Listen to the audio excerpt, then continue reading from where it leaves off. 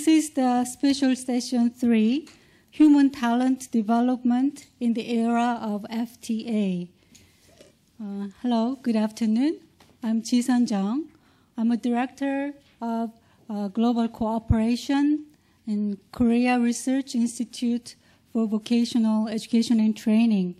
Actually, this session was gonna be chaired by Director Tae-ho Park, but he has an urgent personal engagement, so that's why I'm here to replace him.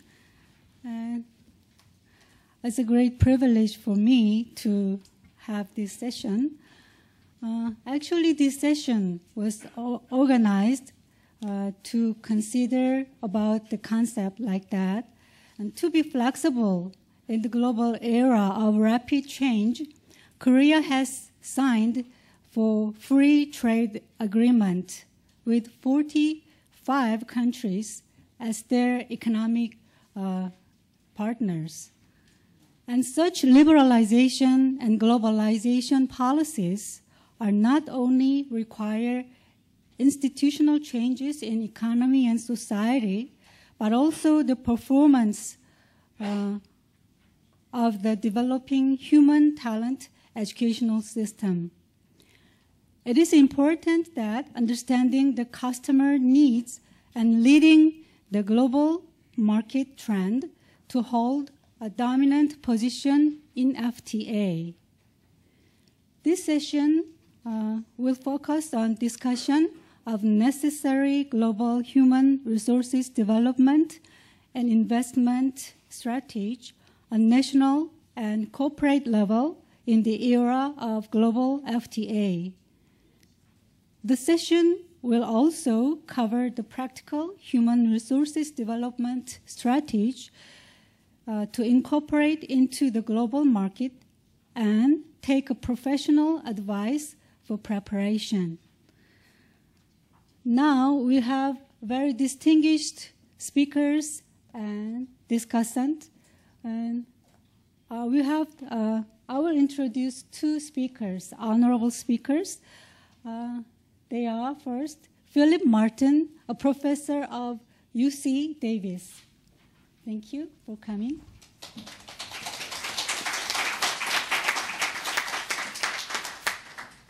And Professor Park Sung-hoon, a professor of Korea University. Thank you. Also, we have very distinguished panelists. And by my side, Professor Ann Kruger, Johns Hopkins University. Thank you for coming. Thank you.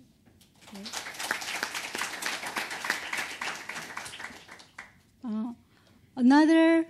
Another distinguished panelist is Kim Jae-ho.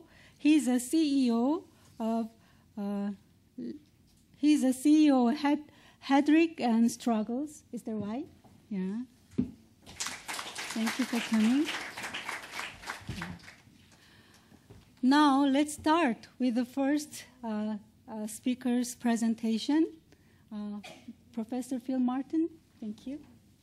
Would you give him a big hand?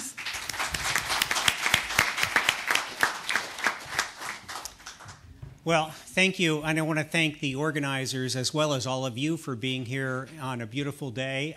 After hearing a lot today about the global economy and human resources, we're going to run through several sort of issues, and there's sort of three kinds of measures or three kinds of takeaway messages.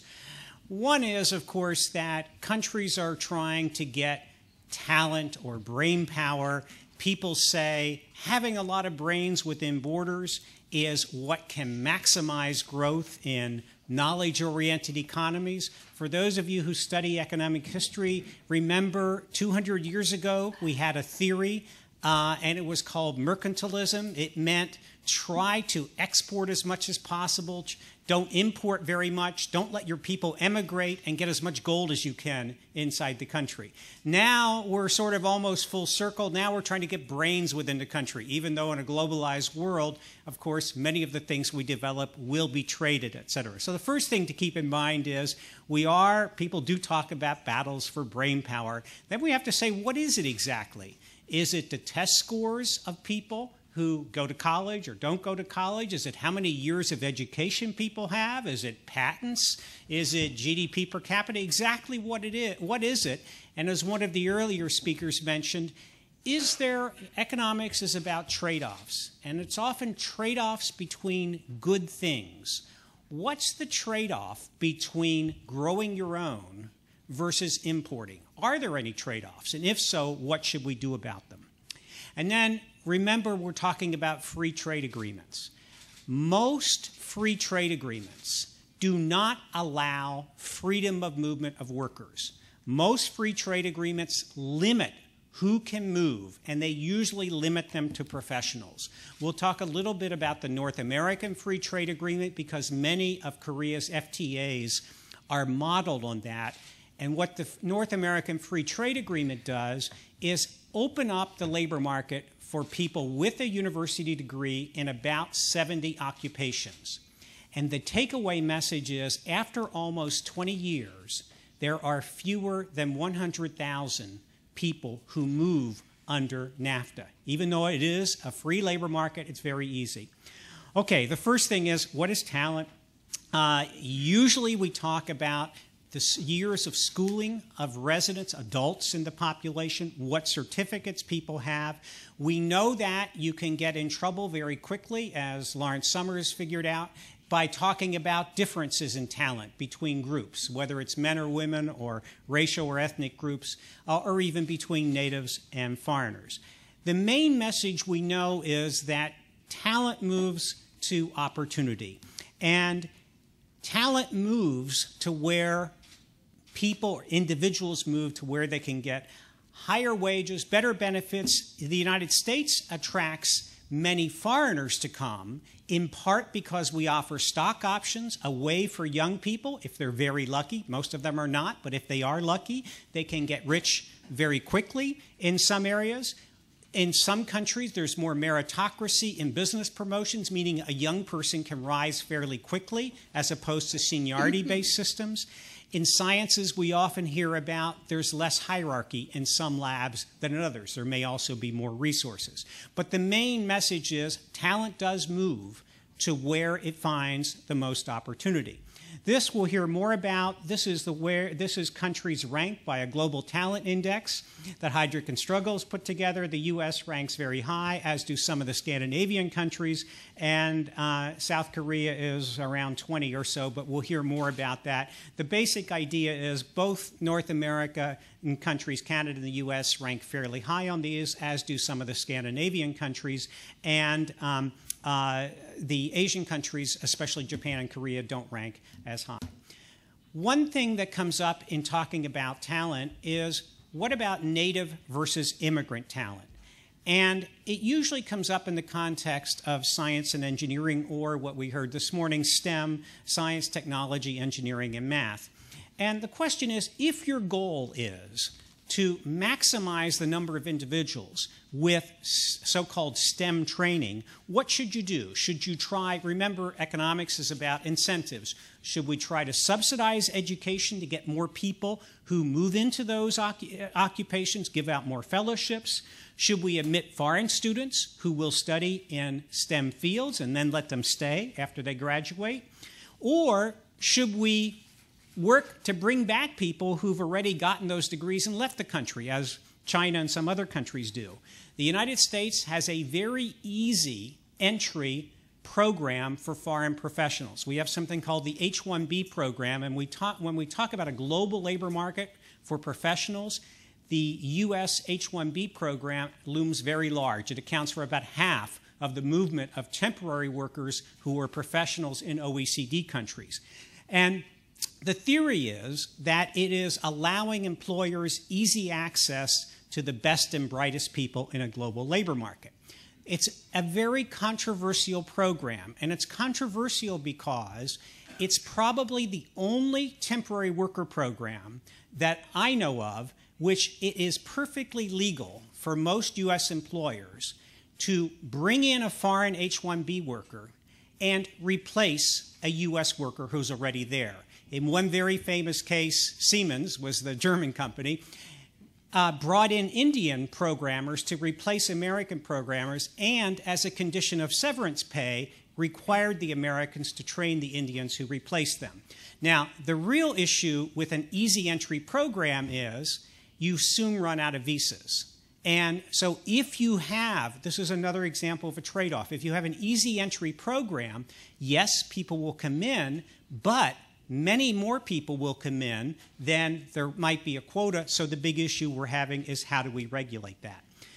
There's a lot of benefits to bringing in immigrant talent. There's almost no economic study which shows that it's bad to bring in people who have college degrees. They'll fill vacant jobs. Sometimes demand, as an IT, increases faster than supply. It takes training before you can get local people to catch up. And we often hear about people with a different perspective can wind up increasing productivity. We get more innovation when people are looking at things from different perspectives. Some sectors are different. STEM is mostly private sector, and if Bill Gates says you're qualified to be a software engineer, you are. It's different in healthcare, where the government does a lot of the training and issues certificates, and the government affects not just the supply of who a doctor and nurse is by providing the training, but also affects the demand by subsidizing lots of the health care that's delivered. But generally, keep in mind, the immigration of talent is usually a good thing. So, as I say, what's the relationship between domestic and foreign talent in our free trade agreements? Well, remember, some countries bring people their nationals who are already abroad, they bring them home. China, Taiwan are well known for having return of talent programs. ROT is return of talent. The basic lesson is that if you're running a return of talent program in Africa, it's hard to get people to go back. But you don't really need to do much with return of talent subsidized programs if there's a lot of economic opportunity, because talent flows to opportunity. So when countries start growing, people will come back and take advantage of it. The easiest way for any young person to move to another country is go as a student, earn a degree, find an employer to give you a job. And the general rule is the more education you have, the more likely you can go, you can bring your family with you, and you can settle and make a transition. Let me just say a word or two about the United States and its immigration system, and then we'll come to the free trade agreements.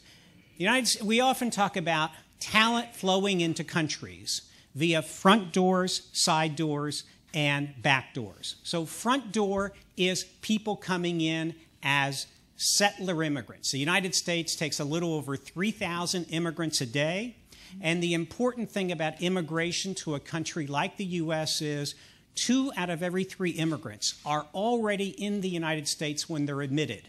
So you're usually in the U.S. in some other status, and then we call it adjust. And that's very true for employment-based immigrants. It's not true that Microsoft goes around the world having job fairs trying to hire people. 90% of all immigrants in the U.S. who get employment-based visas are already in the country, and they're usually working for the company that says, we really need you. So what immigration, and especially employment immigration, means is you have a lot of people sloshing around your society as students, as workers, and some of them elect to settle, and you treat them as immigrants. That both Japan and Korea are trying to do more of that, but it's not the system of bringing people new from outside. It's people already there adjusting. So how do people get in? They can come in the side door, which is as temporary workers or students. That's how most flows are. There can also be backdoor. In the United States, most of our backdoor unauthorized illegal migrants come in without any inspection. In Korea and most Asian countries, people come legally and don't leave. So I've already said most employment-based immigration, if Korea is trying to increase the amount of talent from abroad, most of the people would be already in the country, and then they would adjust their status. The general rule is the higher the bar to getting a visa, the shorter the wait. The lower the skill, the longer the wait. So the United States makes 40,000 visas a year available for exceptionally talented, is what the law says. We have never issued more than 5,000 in any one year. Maybe the criteria are too hard, maybe not, but they usually go to foreigners already in the United States. As we move down the skill level, then the waits get longer. And so if it's an ordinary college degree, you can wait several years. If it's less than a college degree, the waits are often 6 years. The main thing to think about for talent and using years of education is we have some famous inventors, including Bill Gates and Steve Jobs, who did not earn college degrees. And a college degree is usually the first criteria to be considered a professional under most free trade agreements as well as immigration systems. Silicon Valley is well known as an area in which there are many, many immigrants from China and from India who played a role in starting and setting up companies. And it's important to keep in mind that Asian immigrants to the U.S., so about 1/4 of the immigrants to the U.S. are Asians. Asian immigrants are, as it were, positively selected. The Asians who move to the U.S. typically have more education than the Asians who stay back in India or back in China. It's harder to get into the U.S. from Asia. Therefore, it's a highly skilled population that tends to come, Vietnamese refugees being the exception. In South America and Latin America, which is 55% of the immigrants, it's negatively selected. The average Mexican in the United States has 7 years of schooling. The average Mexican has 9 years of schooling. So we're taking from the bottom of the education distribution, not the top. Let me just quickly switch now to free trade agreements and talent. We usually start with the general agreement on trade and services, and you all know that services can move in 4 different ways. And the smallest part of trade and services is what's called the movement of natural persons to provide services. It's me moving to Korea to provide architectural services or some other kind of services. Most trade and services is the other modes, which are like call centers. You do it over the internet or through a phone. Sometimes people travel to get the service. Much of it is mode 3, which is often foreign direct investment to provide things like banking or insurance services. So the issue in mode 4, which is moving people over borders to provide services, is that many developing countries would like the World Trade Organization to be, as it were, a world migration organization issuing visas that would allow people to move over borders to provide services. And so there are 4 issues that the developing countries typically raise in these negotiations. And you can think about what the rules are in Korea as we go through them. Most countries, most receiving countries, our countries, have an economics needs test. And what that means is before I can hire you, I have to first show there's no local workers available. That is obviously a way to block the entry of service providers. Often there are 3 or more government agencies involved, a labor agency to test the labor market, an interior or a security agency that is involved in checking that you're not a terrorist, and then a foreign affairs agency that actually issues the visa. They often don't coordinate well with each other. Sometimes you come in with a credential, and you might be recognized as an engineer in your own country. The question is, will you be recognized as an engineer in another country? So a third demand is quicker recognition of credentials. And the final demand is, should people have to pay taxes for Social Security, for health care, et cetera, if they're only temporarily in the country? Because clearly those taxes will raise cost. Now, there's a numbers versus rights dilemma that goes through thinking about moving more people under WTO and other things in order to provide services. For example, if you look at it from the point of view of a developing country, the comparative advantage may be precisely the willingness to provide the service at a lower wage. So if you demand equal wages, which is the basis of almost all international regulation of migration, that can wind up allowing fewer people to come. Some sending countries say, let us police the wages. Don't have our citizens have to pay payroll taxes. So what have some of the free trade agreements actually done to facilitate the movement of service providers? Well, we look at APEC, the Asian Pacific Economic Council. The big thing here is a business travel card. And so this shows the promise and the limitations of using free trade type discussions to let people move easier. What does it do? You know, when you go into airports, you usually see the APEC business travel card lane. And what it does is it allows faster entry for short stays in participating countries. But keep in mind, it does not end visa requirements. So an Indonesian who is coming to the US or Canada still needs to get a visa, although there can be an expedited procedure to do that. So business travel card is a way to get you faster through the customs, but it doesn't end the paperwork requirements. ASEAN's another example of a regional group that wants to have free trade. But even though their plan of action from 1998 says we want a freer flow of skilled labor and professionals, they say, but we can't do unskilled because that would give us far too many problems. So once again, it's an example of a free trade agreement that says maybe we will do more free mobility, but at least not very quickly. The big exception to the rule is the European Union and FTA, the European Free Trade Area. And there, they've had the four freedoms almost from the beginning. The idea being that you can move goods, capital, workers, and services over borders. And what that means is, in theory, a Frenchman can move to Germany and seek a job on an equal basis with a local German worker. There's a lot, but despite that freedom of movement, relatively few Europeans move. It's about 2.5% of EU nationals live in another EU country. So the question is, why so little?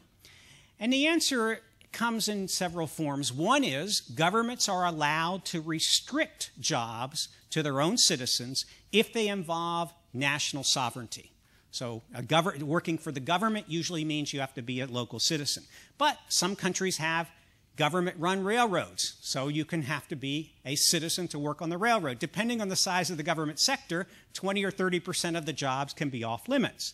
There's also different languages. Credentials are often not recognized, even though they're supposed to be mutual recognition, the idea that a doctor in Germany is also a doctor in France. And it might be that people are just less likely to move anyway. So here we have an example of free movement, but relatively few people moving.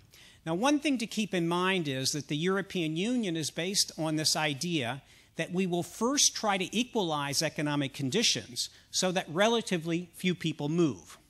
And so when you join the European Union, the countries that are already there can restrict the movement of your workers for 7 years after entry. And in one of the famous miscalculations, the question in 2004 was how many Central Europeans would move west if they had immediate freedom of movement. The econometricians did their estimate, and they said 15,000 might move from Poland to the United Kingdom. It turned out to be 1 million, and that was off by a few factors. It probably didn't hurt enormously in the UK, but it certainly played a role politically because there was a backlash against many, many migrants coming quickly. One issue in Europe that we won't have time to talk about much is this service migration issue. Remember, it's one thing to move as a worker. It's another thing to move to provide services. Keep in mind what that means. People say, is picking apples off a tree a service, or is that work as you can be hired through a labor contractor and provide the service of picking the apples? So you can redefine almost any job as a service providing job. What has happened in Europe is, especially in construction, there has been a lot of intermediaries, subcontractors, who move workers from Poland, an EU member state, to Germany or a higher wage state. And one big issue is, what wages should those workers be paid? If the country has a national minimum wage, which some European countries do not have, then they can be paid a lower wage. And so there's a lot of issues, legal issues, that come up when people move to provide services when wage levels are different. The EU is trying to encourage more migration. We'll see whether it succeeds. They're trying to bring in more highly skilled migrants through blue cards, but so far that has brought very, very few, fewer than 200 in many of the countries. Let me just say a few words about NAFTA, because this is the top-down liberalization, which is probably more relevant for Korea in its FTAs.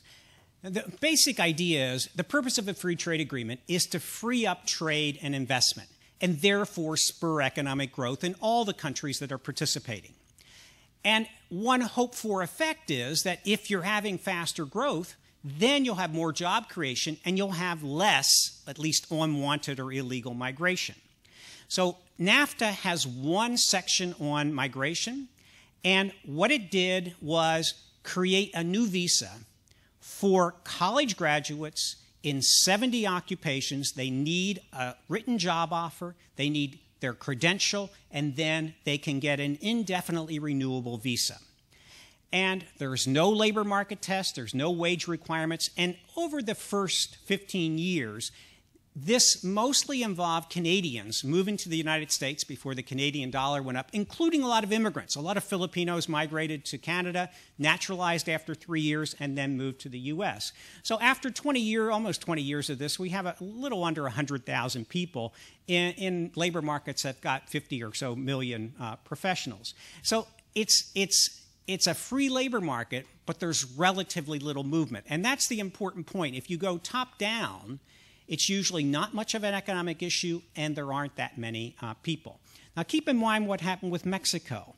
We had the free trade agreement with NAFTA, but at the same time, we built a fence. So at the same time we were freeing up trade and investment, we are building a fence along much of the border with Mexico. And this is what the fence looks like. It's not a little fence, it's a big fence. It goes up 4 or 5 meters. It's tilted so you have to climb over the wire to get in. And what we're arguing about, and it's playing a role in the election, is this is the official highway sign as you're leaving California to go into Mexico. And it says, be careful, because there are people trying to come across this freeway, and every year some people are killed. Now, if you're in favor of having more migration, remember primarily low-skilled, you say that's a good thing, because those are the risk takers, those are the people we want. If you're against, you say, no, they could be terrorists. And so what happens is you take the same idea and you get two entirely different perspectives. And it's what happens in an immigration country like the United States, where on the one hand you say, well, we don't really have any option other than to keep taking in people and legalizing, but on the other hand, we are building this fence. So what does all this mean? Korea, as we heard, has 45 free trade agreements. Many of them are modeled, at least on the migration part, on NAFTA. They don't have very many migration provisions. They're mostly involved with business people who are coming as a result of the increased investment. The question is, will that expand or won't it? As far as I know, the employment permit system in Korea is not really linked to free trade agreements with Bangladesh or any of the other places. And so what does all this mean? Well, we are in a global battle for brains. We really do many governments want to maximize how many brains they get within their borders. Nobody knows exactly how we go from brains to talent, whether years of education is the best measure or degrees or certificates. But the one thing to keep in mind is talent will flow to opportunity. So instead of special programs, if there's opportunity, people really will come. And all you have to do is look at the return flow to China and India, which doesn't have a lot of big programs, and the return of talent programs into Africa, where everybody needs to be subsidized to move back. If the easiest way to attract talent is through the foreign student channel, let people who learn the language, earn the degree stay, and it's probably optimistic to think that anything will happen on the GATS Mode 4 thing anytime soon, because the differences between the countries are too big. Remember, what we want in an ideal world is few barriers to migration, few barriers to trade, but in migration, the barriers go down when there's not a fear of too much migration. As long as there's a fear, the barriers stay very high. So free trade agreements generally limit any kind of associated migration. When they do anything, they limit it primarily to professionals because the numbers will be small and any adverse effects will be small. Thank you very much.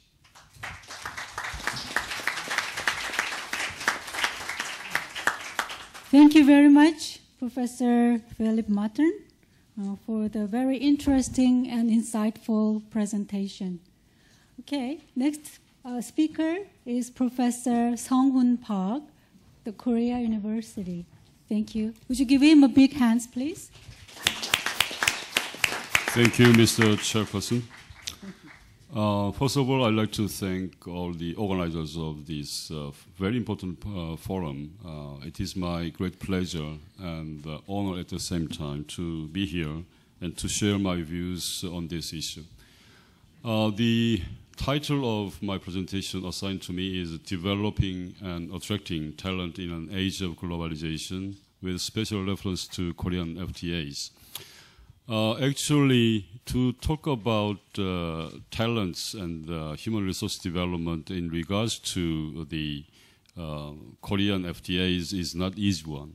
So that I like to observe this issue from a slightly different perspective.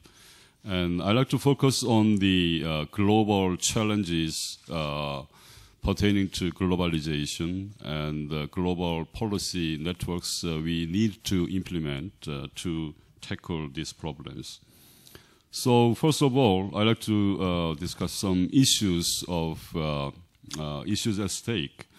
I mean, especially since the mid-1990s, the globalization has become a fixed variable in the world economy.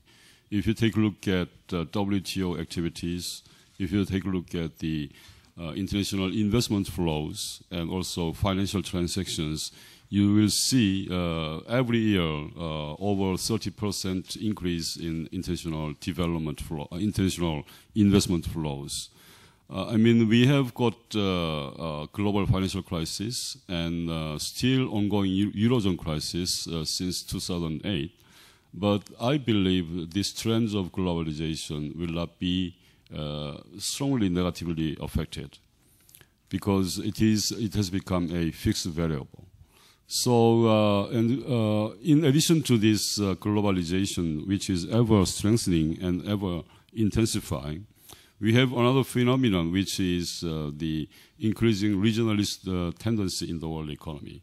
If you take a look at the WTO website, then you will see the very rapidly increasing number of FTAs notified to the WTO, and especially since the beginning of 1990s, right? So we can say that the world economy today is facing the phenomenon of, which is very new one, phenomenon of coexistence of regionalism and multilateralism.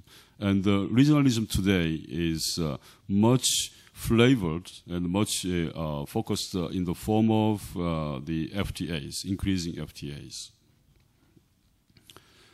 In these trends of increasing regionalism tendency in the world economy, not only the developed countries, but also developing countries are participating.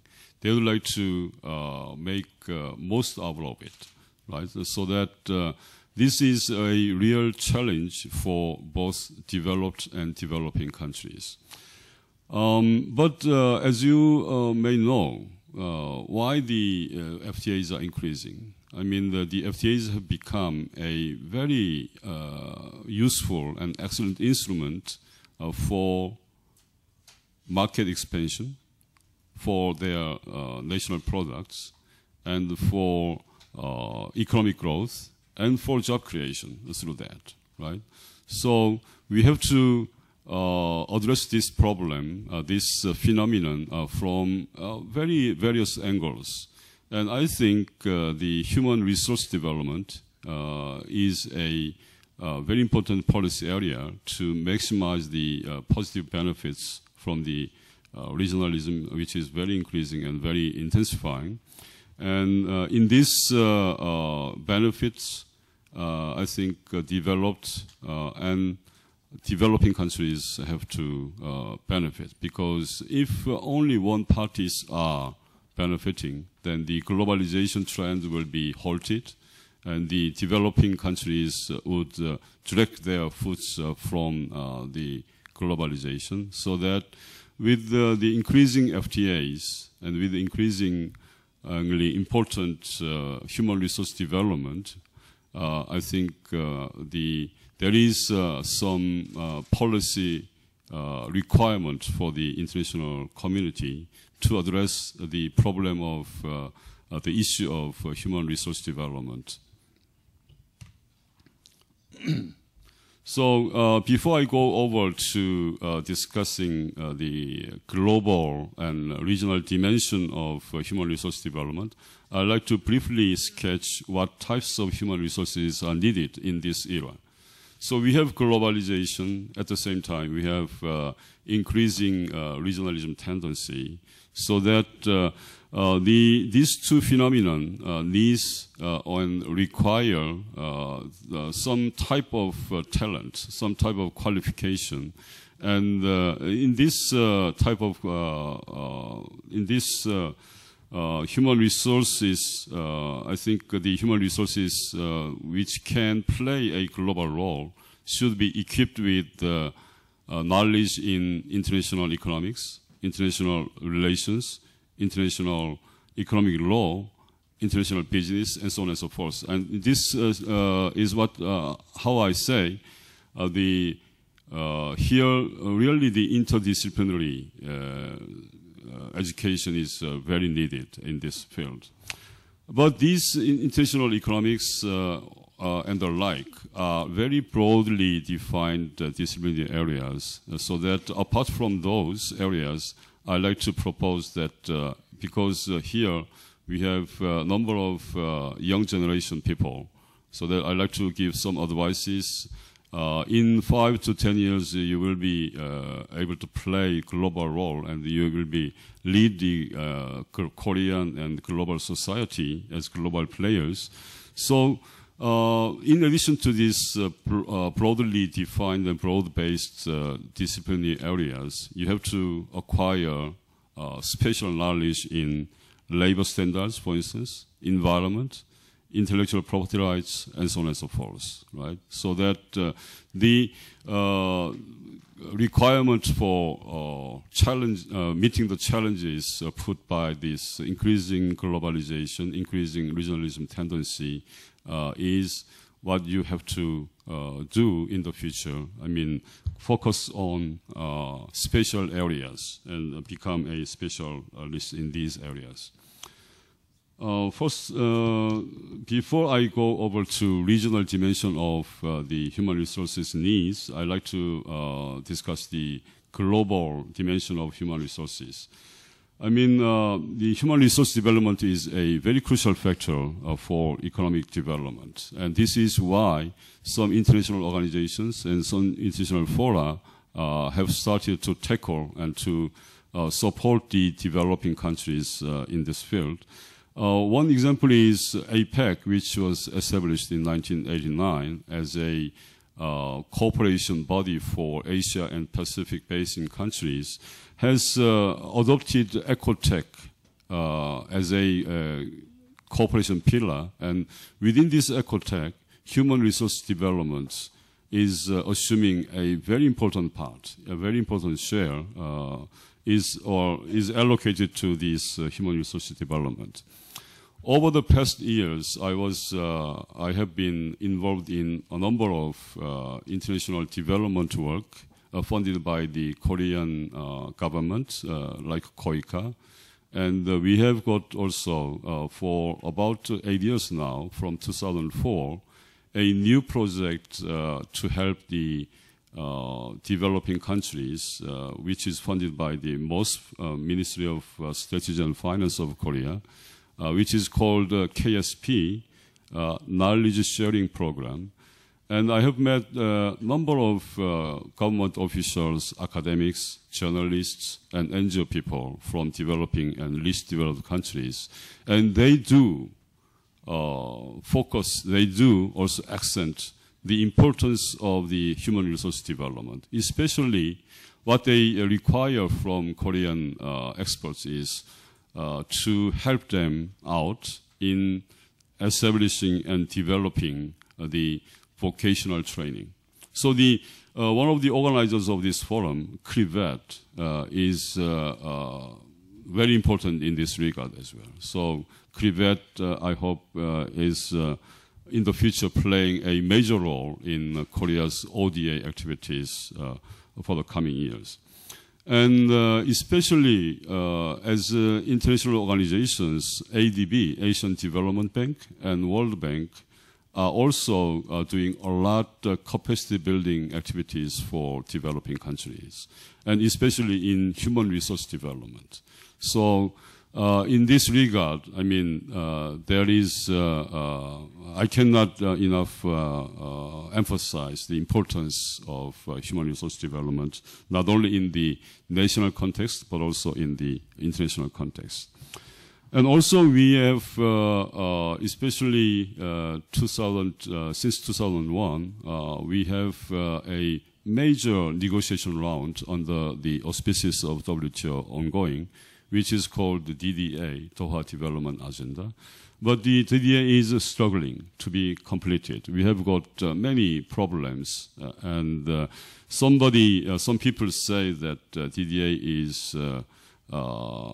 is going to be a failure. Some says, or some try to save this process.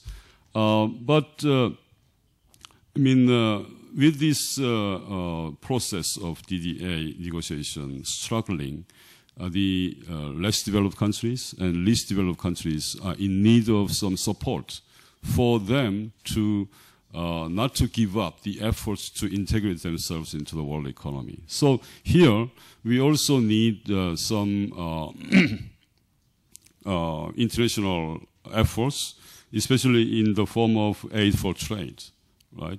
Because, I mean, in this aid for trade, I can say that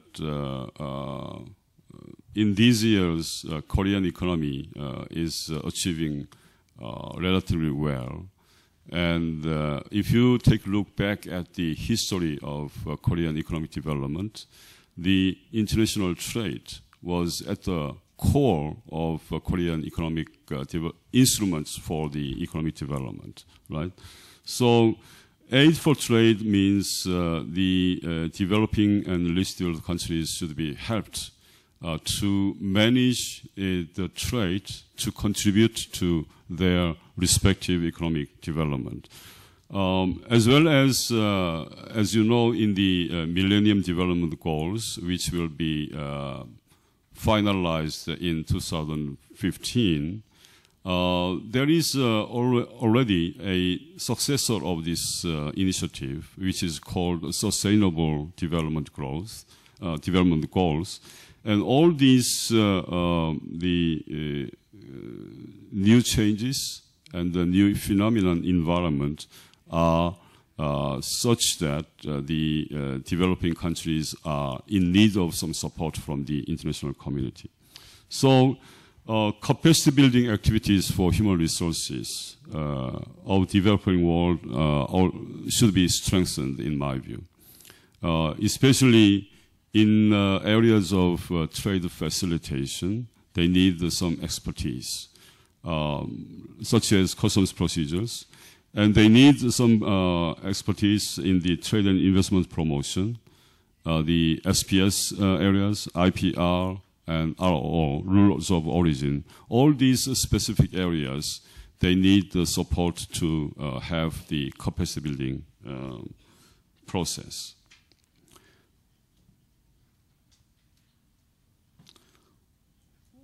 What is the regional dimension of human resources needs? I mean, human resources needs are also considered because we have increasing intra-regional connectivity and intra-regional context. So we have to consider that. One of the phenomena we can observe in the past decade is increasingly intensified regional production network. Somebody calls it value chain. Somebody calls it regional production network. So with this intensified regional production network, the countries are trying to strengthen their international ties, and especially in one region, or trans-regional ties are also being strengthened. So here, if you take a look at the Asian context, we could draw some lessons from European experiences. With this increasing connectivity, and with increasing, as Professor Philip Martin already noted, the increasing migration is needed, and for doing this migration, and for helping the migration proceed, we need to address some issues, and especially educational programs, intra-regional educational programs, or international cooperation programs in education sector are needed. And one example the European Union was very successful in is Erasmus program. Erasmus program was originally designed for European Union member states only, but it is now extended to the world as a whole, right? So Korean universities, for example, can participate in Erasmus Mundus program, which is solely funded by the European Commission, etc.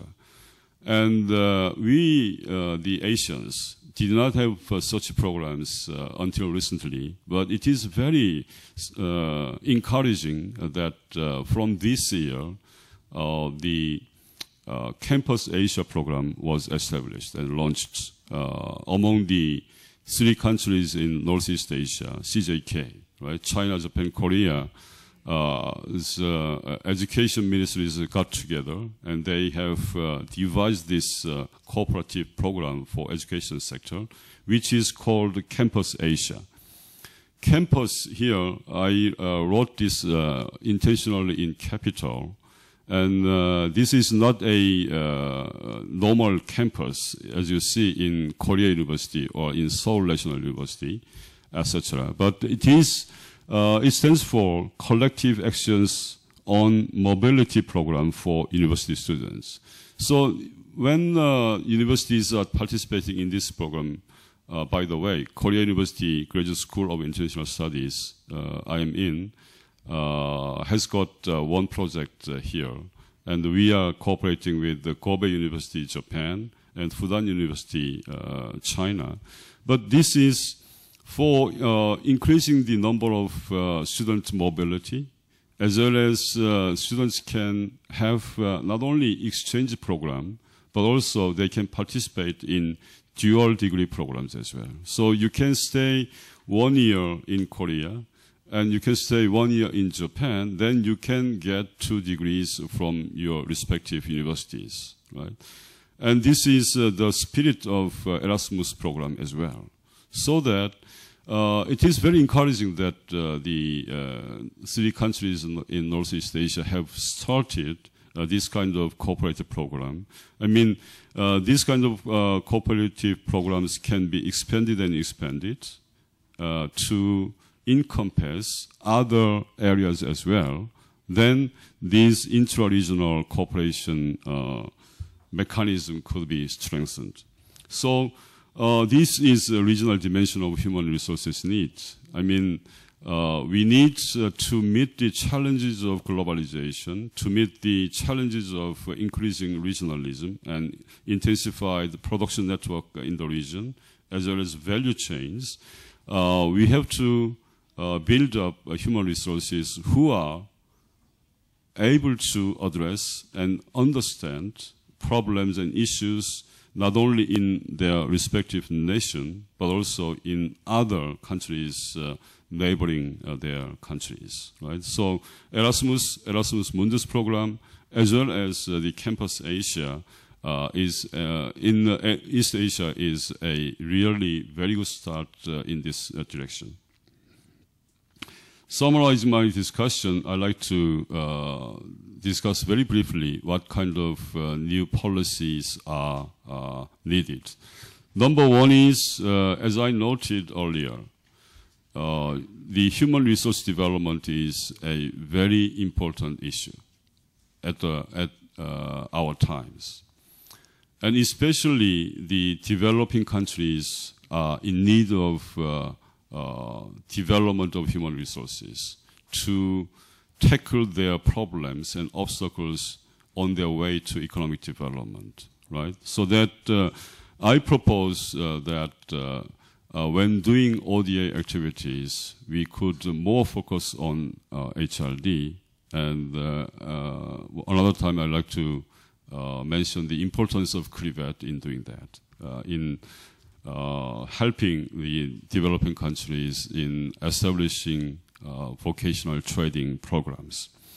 So post-2015, because 2015 is the year of ending of the MDGs, we have got the Sustainable Development Goals, and I would like to propose to the international community that the HRD should be an integral part of this post-2015 programs for international development.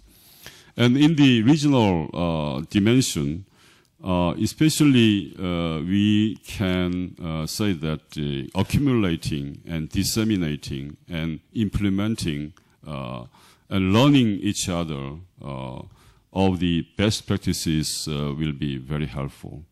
And as I noted, the encouraging sign of or sign sent by the Campus Asia, I think it should be expanded and expanded.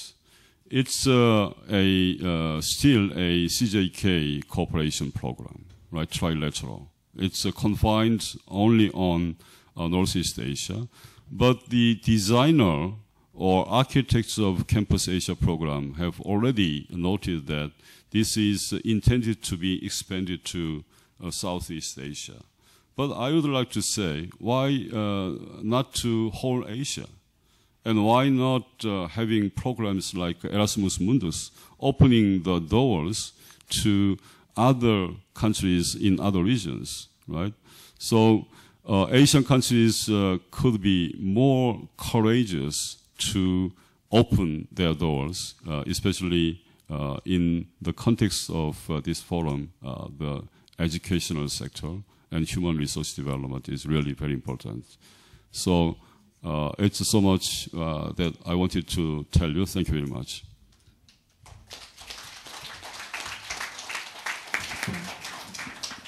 Thank you for wonderful presentation.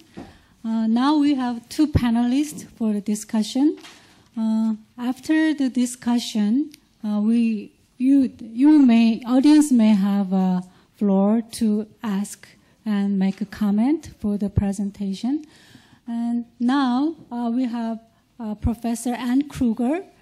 She's going to make a discussion about on the two presentations.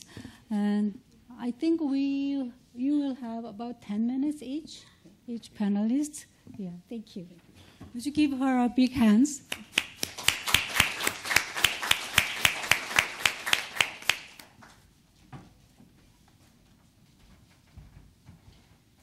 Thank you. It's a pleasure to be here, although I may be flying under slightly false colors, because I regard myself more as an economist on international trade than I do on human resources issues. And when I agreed to come, I saw the FTA part of the title. But then as I thought about it, what got to me a bit was that, well, really, we think about trade and investment and all these things. We think about a resource base and how productive resources are, and that determines comparative advantage, and that determines trade, and of course their FDI and all the rest of it. And when countries trade, they do it on the basis of their comparative advantage.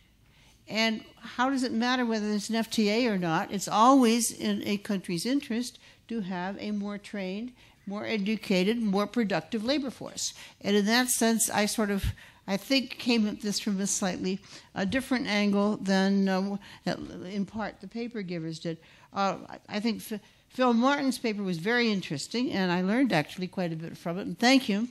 But it seemed, again, coming from the trade angle, I take it for granted that we are not going to see the kind of international mobility that I think he, as an idealist, would like to see, and which might make sense in another world, but in this world, we won't have it for the time being. So I tended to take a slightly different approach to it, and I just want to make a few remarks along the way. The first thing I think I'd really like to just point out is we do need an open multilateral trading system. And FTAs are all fine and good if they lead to the greater openness of the trading system as a whole. There is a danger, and I think a real danger, that they can go the other way, and they can become protectionist, at least in some significant part. And I've seen this in my own country, the United States, even in the NAFTA agreement and in others. Protectionism comes about in several ways, but let me give you a couple of examples from NAFTA, which is the one, of course, I know best because it's the one that's closest to home. One of the things that happened in the NAFTA agreement, and it was quite on purpose, in the sense that the lobbyists knew what they were doing, is, of course, that the American auto companies were worried about competition from Japan. The Japanese were producing or assembling some of their autos in Mexico, and they were using a lot of parts imported from Japan to assemble the cars in Mexico. So what happened in the NAFTA agreement? In order to be considered a product with an origin in North America and therefore subject to the no tariff rules, you had to have 60% of the value-added content of the car produced in North America, which basically took away part of the advantage of the Mexican assembly in Mexico of cars because they didn't meet the 60% rule. And of course, the auto companies opened up in the United States to offset that. Now, that was actually protectionist because Mexico was a cheaper place, but this just sort of wiped it out because the Japanese parts couldn't come in there and then become part of the eligibility in the United States. And there are many examples of this. When NAFTA was formed, not too long after that, the Mexicans had a foreign exchange difficulty because of problems I won't mention here, but which basically meant they had to do something. And what they did is they slapped a 7% surcharge on all imports except those from NAFTA countries. So it was discriminatory against the rest of the world. And a free trade agreement is not a free trade agreement. It's a discriminatory or a preferential trade agreement. And it does differentiate between trading partners. And that has all kinds of problems. Korea has a lot of free trade agreements.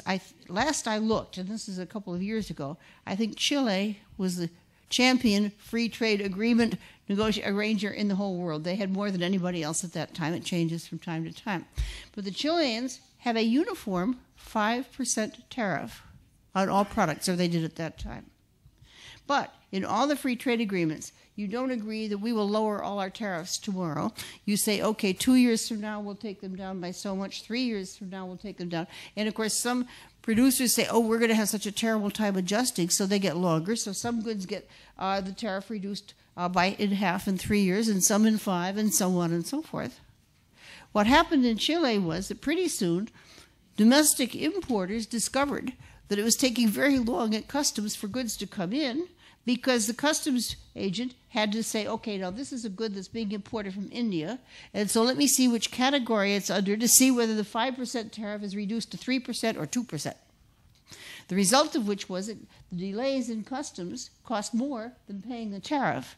But the result pretty quickly was that they decided they better get through the whole thing very quickly. But you can get yourself all tangled up in bureaucratic paperwork just as a result of this complexity of the different staging of the tariffs from the different countries at different times. So I want to just caution on being too enthusiastic about going the FTA route if, in fact, that means that you're not as much as you should be supporting multilateral opening, which is in everybody's interest. I understand that the United States is not exactly innocent in this regard, so I'm not in a good position to say that everybody else should do it right just because the United States doesn't, but I'll say it anyway. Okay. Phil Martin's talk, as I said, was very interesting. The same kinds of problems arise within a country in areas where there's outmigration. In the United States, we've had a lot of outmigration from the upper Midwest, where the farms were getting bigger, and so you were getting people moving to the cities and so on. And the natural question arose, should these people in these parts of the United States pay for the education of their children? Because obviously those children, or many of them, were going to migrate to California or to Arizona or Texas or wherever. And the obvious answer was yes. The answer is that you want to educate your own offspring, your own younger generation, for the very simple reason that that will enable them to be more productive wherever they are, and that's in the interest of the country as a whole. Whether then, in addition, migration enters the equation is, I think, almost a separate issue. One wants to do the best one can for one's own people in terms of providing them with the opportunities and all the benefits that education can have. So in that sense, I think that we need to talk a little bit more about needing education for, if you like, the sake of the domestic economy, for the sake of domestic productivity, which is, after all, what drives real wages. And yes, it's nice to have it, and yes, the demands might change a little bit because you have a free trade agreement, and the trading pattern might change, but I think that's a very secondary reason. But that much said, there's another issue, and it's important in Japan, and I think it's going to be important in Korea. And that is that we are facing in both those countries a very rapid shift in the demographic composition of the population, where the labor force is quite quickly going to peak and decline. That's going to put pressure on all kinds of things, all kinds of social services, because as the fraction of the elderly goes up, the need for health care rises, the need for social insurance pensions rise, and the fraction of the population that is older goes up very quickly. And so what happens is that instead of having one elderly person who needs the social welfare and social insurance and who needs the health care for 10 workers, then pretty soon it's one person per 5, and then pretty soon it's 1 for 3 and 1 for 2. And obviously the tax consequences or the expenditure consequences go up very rapidly when that happens. There are several things one can and should do. You can raise the retirement age, and I think most industrial countries are getting to the point where that's part of it. You can lower the welfare benefits, the social insurance component of things, et cetera, and these are being done.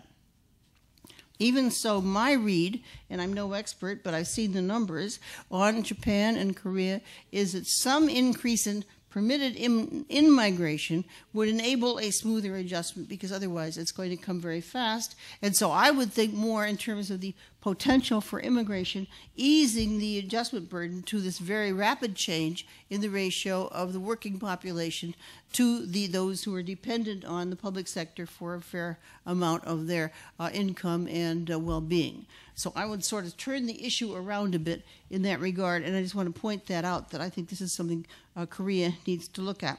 But in general, you want to increase productivity of the labor force for its own sake, because that's, after all, what drives real wages, and you want to offset the demographic pressures as well. And all you can really do is, as I said, retirement age, things like that, maybe get participation rates in the labor force up, and there's some opportunity for that in Korea. The other thing that can be done, of course, is make sure that there's more flexibility in the labor market domestically. Now, that flexibility is good whether there's an FTA, whether there's open multilateral trade, or whatever, so that all of the things that can be done for improved productivity and employment of the labor force, improved education, are good anyway.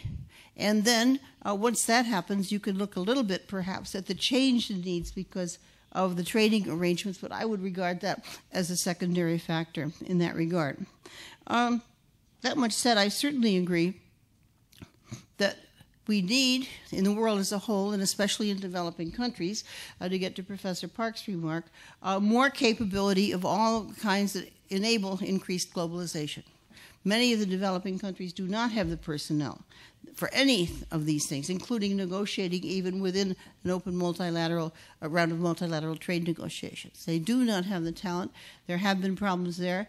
There are whole kinds of specialized fields in intellectual property rights, in phytosanitary arrangements, all of these things, and we all need increased competence in all of them. The fields, I looked the other day at just a little list of the various fields, even within intellectual property law, as it pertains to the international trading system, and even on just a gross cut, there are probably 25 different specializations among international lawyers in that one subject alone. All of these things are areas where, especially the developing countries, but all of us, are going to need more specialists than we now have. My last comment is one that I toss out kind of like the same one on the demographic pressures, and that is that globalization itself has benefited many, if not most, if not all of us. And globalization is going to continue. And one of the things that it seems to me is going to need to happen as our life expectancy is longer and all that, is we're going to have more time for education at the early stages of life when it has the highest payoff. One of the things I hope will happen, at least in my own country, the United States, is that we will find ways perhaps to lengthen the time it takes to get, let's say, a university degree, and have everybody, as an undergraduate, expected to spend 1 year of their education in a country overseas. And I don't mean Americans going to England and vice versa. I mean getting into some kind of different culture. My guess is that that will come more generally, that the desirability of more exposure to the rest of the world, more understanding of what's going on, is going to be an essential part of productivity everywhere, and that it will happen. It will happen because of globalization. It will happen regardless of how much we move toward the open multilateral system or how many free trade agreements there are. I think that's underway, and we're going to go in that direction as well. So I can't add all that much to the some sides of it here, but it does seem to me that we shouldn't really say, okay, because of FTAs, the human capital dimension has to be quite different. Everything points to the need for upgrading human capital everywhere, just as a part of economic growth in the world as a whole. And the trading part comes out as a result of that, not that we need to change things in human capital in order for trade. Thank you. Thank you very much. And our second discussion is Mr. Jae-ho Kim. Yes, please. Okay. Thank you. Because I am a panelist, I give some comment sitting here instead of moving to the main desk. I'm very honored to be here to discuss about this topic with famous Professor Kruger and Professor Martin and Mr. Park. And let me start with Jim Collins' word, because I am the global headhunter who is dealing with the global talents in the real business world. Jim Collins is the author of the bestseller, The Good to Great and the Great by Choice, said, people are not your most important asset. The right people are. Just who are these right people? Simply put, they are these employees who are the most capable of making vital contribution to the company's performance. Then, in the age of the globalization and FTAs, who are these the right people? Personally, I can say that the global citizens who have the more than dual citizenship is the one group of the right people. As countries start aggressively going after talents globally, dual citizenship is increasingly popular, even though the Korean government does not allow dual citizenship completely. Even there are so-called triple citizenship people who has citizenship to be born, to be educated, to be working currently. Today, 200 million people in the planet live in the country they did not grow up in. when we define the global talent management, there exists a number of different baseline approaches. Global talent management includes the integration of the various talent management processes, all of which enable organizations to be acquire, develop, deploy, and motivate the global talent across the world. The degree of the integration depends on where those companies stand in its evolution as a global company. There are similar but a little different three groups in the global continuum: multinational, international, global companies. International talent pool apply for the organization with predominantly domestic operations and limited to overseas activities. It typically draws from the centralized talent pool, generally located in the region and the country where it has headquarters. Its international business are managed independently and utilizing separate resources. And multinational talent pool apply for the organization who is doing business in the multiple locations. Each country's business managed as the separate entities by the local employees, but the corporate headquarters dispatching their experts to the countries to manage the leadership role and the business-sensitive critical factors by the local entities. Global talent pool apply for the organization with operation around the world, which utilize series of the differentiated talent pools. A cadre of the talent is shared and leveraged globally, regardless of the national and geographic boundaries, to service both global and local markets. In the industry, in the real business world, there are no specific or the particular actions and preparations for the FTAs in the talent developing and the hiring point of view. But they are preparing for the globalization for a long time. I talked with the CHR of the Samsung Electronics and the Hyundai Motors Group before I came here, discuss about the FTA issues. But they said they didn't prepare the FTA, but they has prepared for the globalization for a long time. For example, Samsung Group has started global talent management from 20 years ago. There are two symbolic programs. One is the regional specialist, and the other is global scholarship. Every year, Samsung dispatches almost 400 employees to other countries in the world where they want to go.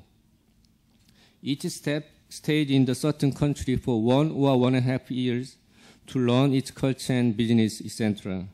Up to now, Samsung sent around 4,700 steps through this regional specialist program, and most of them are working there successfully. Hyundai Motors starts the global scholarship program last year, like Samsung did 10 years ago. Hyundai Motors select some certain strategic countries like Russia, China, India, and bring the best local college students into Korea to provide MBA programs in the major Korean top universities. After graduating MBA, they work in the Hyundai Motors headquarters for 2 to 3 years to learn Korean culture and the Hyundai Motors business style. And they will go to the Hyundai Motors subsidiary in the world and come back to their countries to work in the local Hyundai Motors companies. They will be the future leaders in the strategic countries or region 10 to 20 years later. So this kind of the program, through this kind of program, the global companies prepare for the globalizations. In the year of the globalization, I found several interesting features. Firstly, there is a shift underway from brain drain to brain circulation around the world. Skilled immigrants and professionals from Asia are returning home. And talent management shift is from retention to attraction, as the number of the rapidly developing economies are growing. In the globalization area, diversity is becoming a new trend.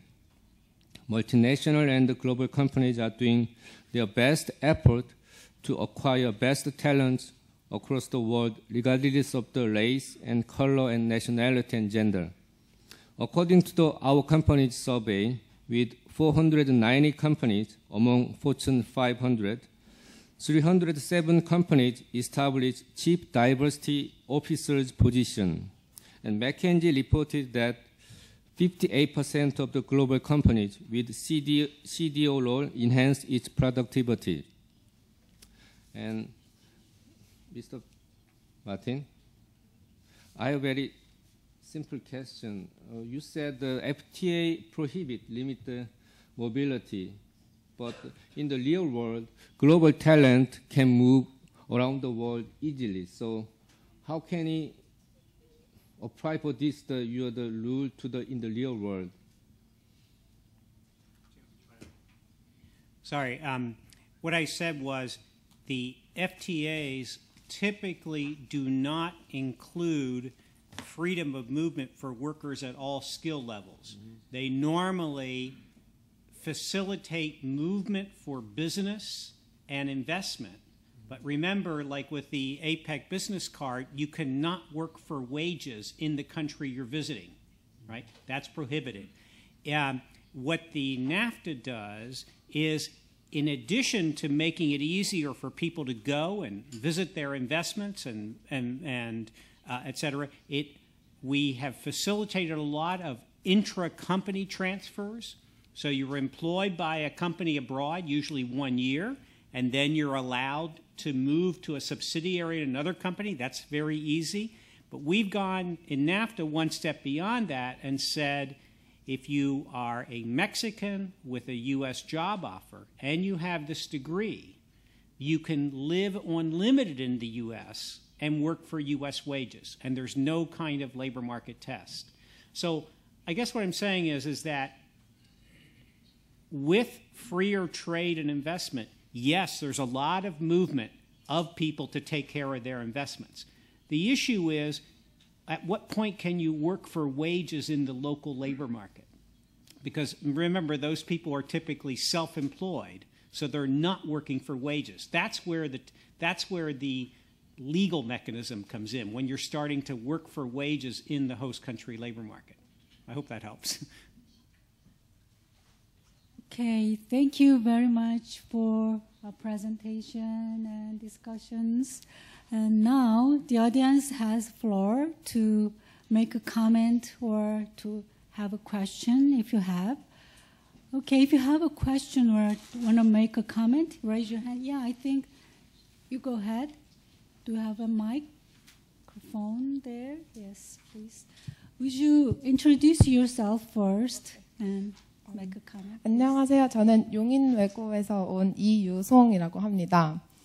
And my question is actually especially for Madame and Mr. Martin.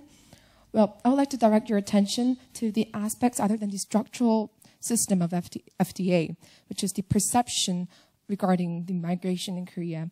Well, in the case of the United States, many people are racially tolerable to an extent that America is called the melting pot. However, in Korea, a lot of people consider themselves as homogeneous society, that current drastic increase in the number of migrants with different racial backgrounds are actually fostering some social conflicts. So in what way do you believe Korea should address this internal issue to pursue more harmonious development in long term? Okay, thank you. And before Professor Martin answers, we'd like to have any more questions? One right behind over there. Oh, yeah. Who raised the hand? Oh, yes, please. Right in front. Mm-hmm. My name is Charles. I'm an MBA candidate. I studied in Fudan University in Shanghai, and I happen to see that there are many Korean students studying in China, because we all know that China is the land of opportunity, and definitely like Korean students are the first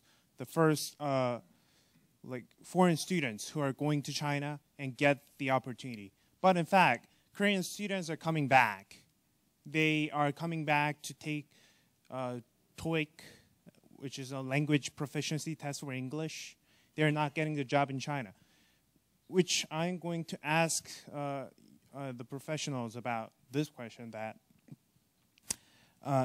the China, Japan, Korea relationship is very different compared to NAFTA. I guess which is the most successful, not successful, but most practical model that is for the human resource FTA relationship. And I would like to ask that what can be our next move to Korea, Japan, and China? Because definitely right now we are having territorial conflict these days, and it's really a big barrier to that movement.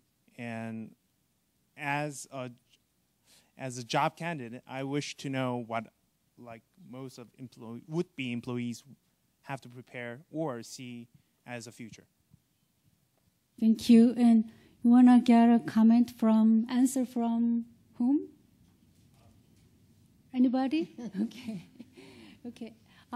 As we don't have much time, we'd like to have just one more question if you have. Yes, at the back, please. Sure. But I hope we could be short, okay? Not long question, please. At that left-hand side from here. Okay. Good afternoon. My name is Marina Girshovich from Kazakhstan. I'm a PhD candidate at the Graduate School of International Studies, Seoul National University. I would like to address a question to Dean Park. You mentioned the importance of ODA, in particular in the sector of human resource development.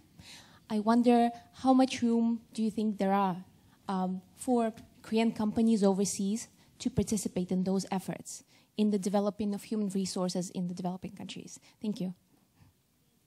Thank you. And because we already 6 o'clock, so I will ask the Professor Martin make a brief comment and answer, and also Professor Bach also make a very briefly, okay? And that is going to be the end of our session. Thank you.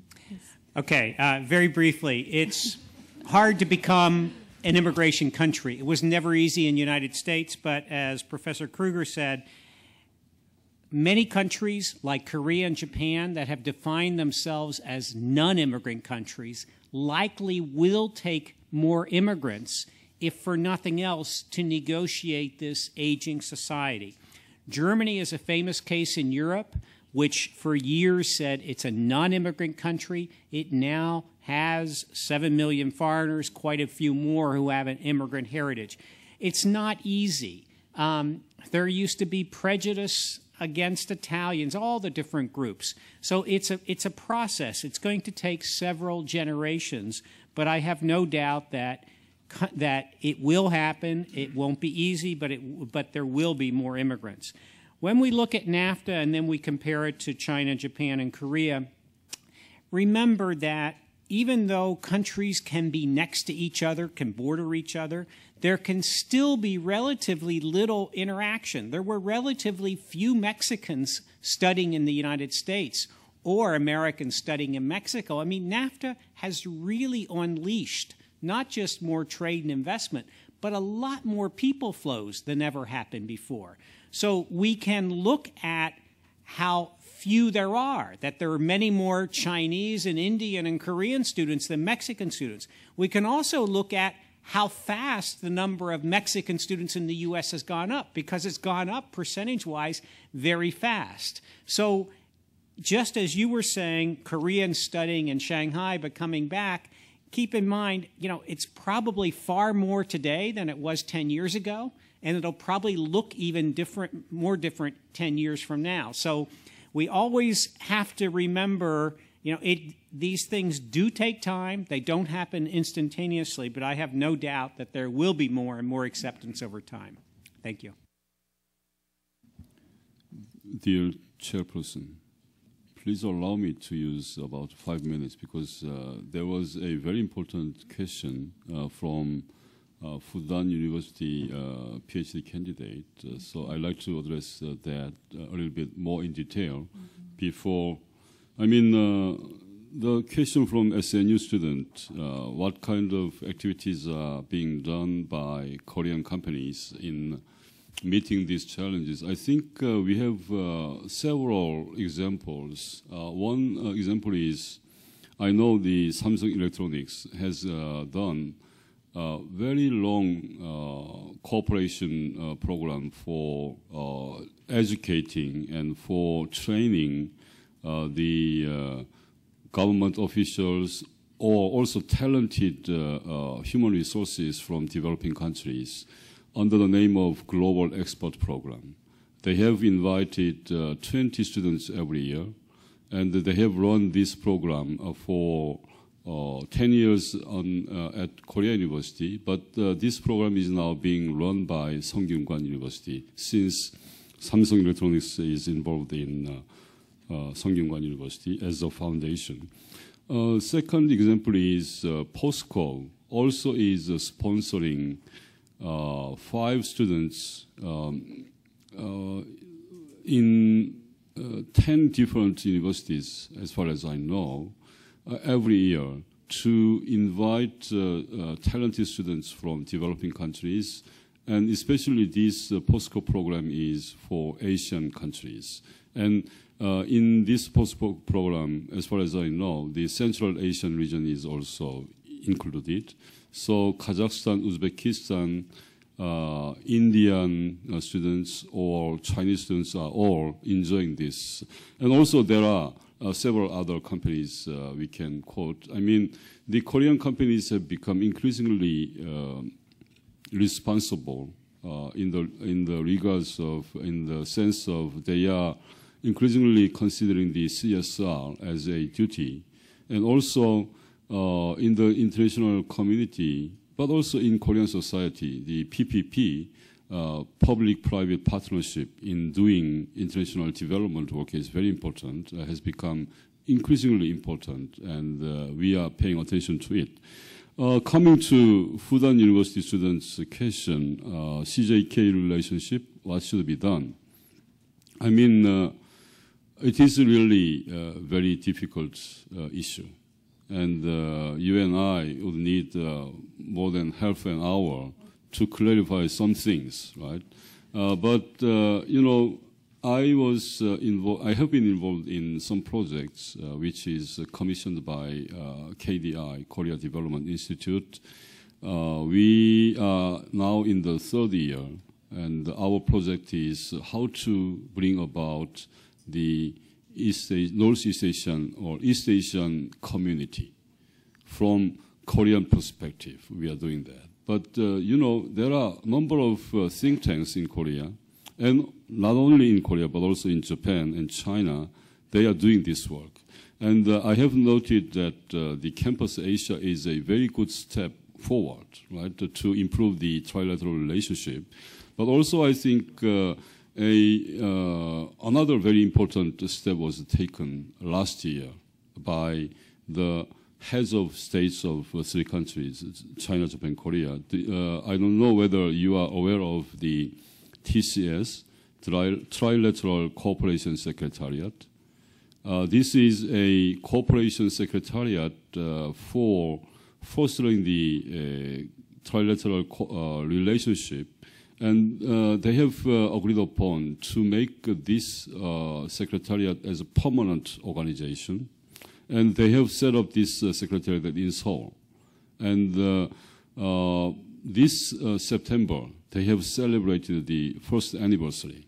Right? And I think this is really a meaningful step forward into right direction. Because the CJK, 3 countries have to increase their contacts, increase their cooperation projects, and Campus Asia is one of them. And they have a number of other projects.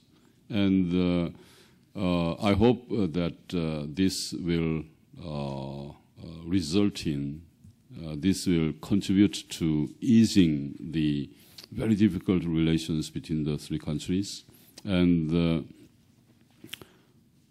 well, I think I can continue my talk with him later.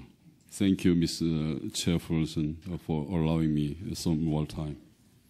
Okay, thank you very much, everybody. So I think we can conclude this session that HRD is the most important factor, key factor in FTA era, and also the international communication and cooperation can help develop each other. So thank you very much for honorable and distinguished speakers and panelists, and also thank you also very, very much for the audience. Thank you. Have a good evening.